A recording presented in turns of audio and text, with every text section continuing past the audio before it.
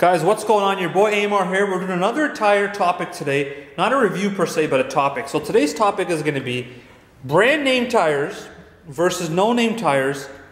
What is the difference? Why should I buy them?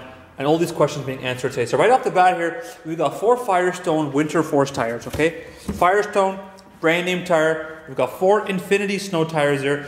And we've got 4 Salem Ice Blazer tires here. First tire, Firestone, American company, but made overseas. And Infinity and Salem, both made in China. Now, Amar, I get asked all the time right off the bat, should I buy brand name? Should I buy no name? Now, this is fact. This topic I'm going to talk about has facts, and it has personal facts. Personal fact, let's get that out the way. Budget. Are you on a budget? Can you afford brand name tires? Can you afford no name tires? This Firestone tire here, for example, is going to cost $140. This tire here, Infinity Chinese tire, is going to cost you $106. Salem's going to cost you $100. Now, that's the biggest thing that drives everything in life is price. Now, quality. Every single tire has to meet Transport Canada's safety rules and regulations. Okay, so right off the bat, every tire here is certified to be on the road, driven in Ontario. Okay, now Amar, $40 difference.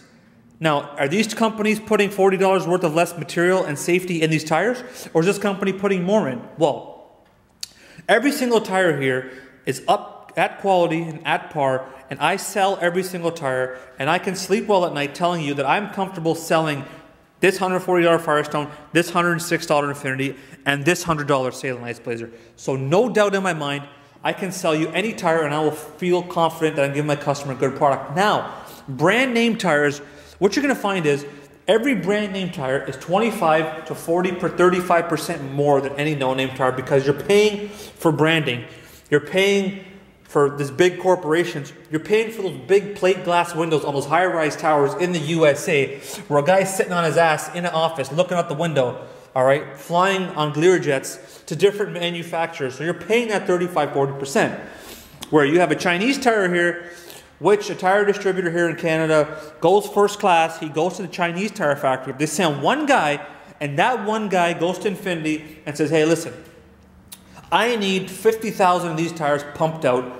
Can you do it? What's my price? If not, I'm going to go see Mr. Salem here at the Qingdao, whatever Chinese tire rubber company in China, okay? So quality is all the same. Chinese are putting out great tires. Now, you got to make sure, you got to see what fits your budget. Now, I always recommend, don't go for the cheapest.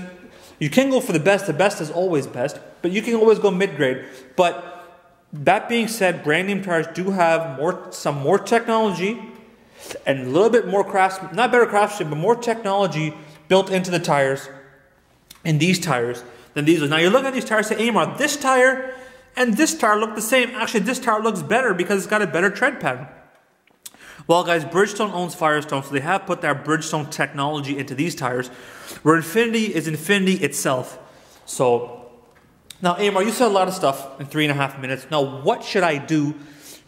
Which one should I buy? Okay, listen, I got $500 from my grandma for my birthday. Which tire should I buy? Well, you know what? Like I said, it comes down to a personal topic. But if you can afford the $140 tire plus tax, I say you go for it.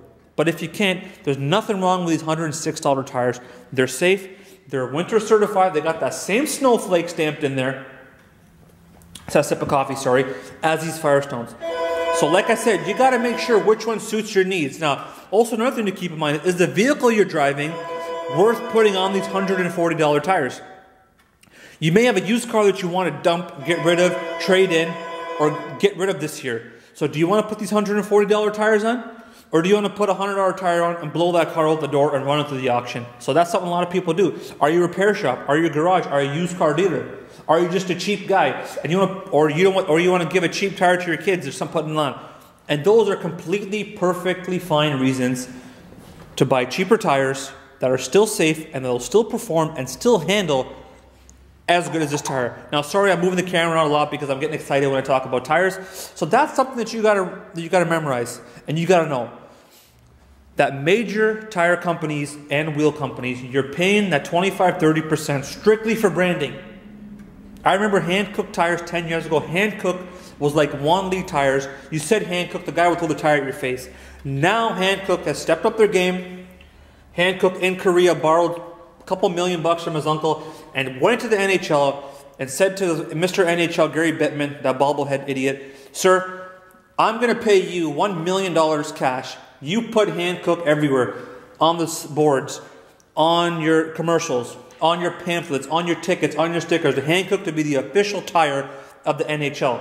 Where the NHL don't know no jack about tires, but you're paying for that branding. So that $1 to $2 million worth of advertising they give the NHL every year, they're going to build that price into every tire 25, 30%, which may only cost them 15%, but they're going to be making an extra 15% off you. Now, I'm not talking smack because I'm an authorized dealer for every single tire company out there.